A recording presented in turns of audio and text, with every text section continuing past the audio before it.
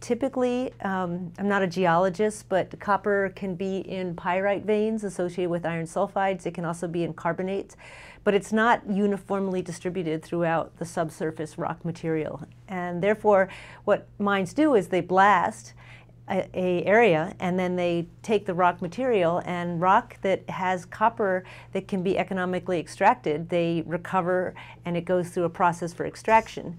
The rock that does not have copper at levels that can be economically extracted goes to what's called the waste rock pile. If it goes to extraction, the current technology, and all these technologies are constantly there's research on all these technologies, and they're constantly being improved.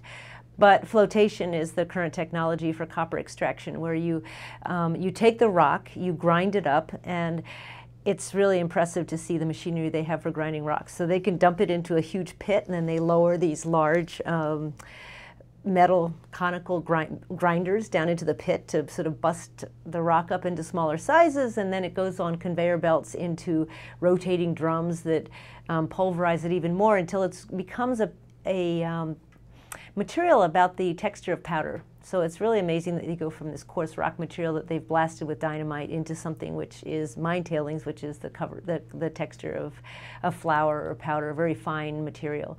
And then that goes into these vats, and they bubble a certain chemical through it that the copper will attached to, and it's bubbled through so it floats to the surface, and then it kind of goes over the edge of these vats and can be collected as a material that can be dried out and then sent to a smelter to actually refine it and get the copper.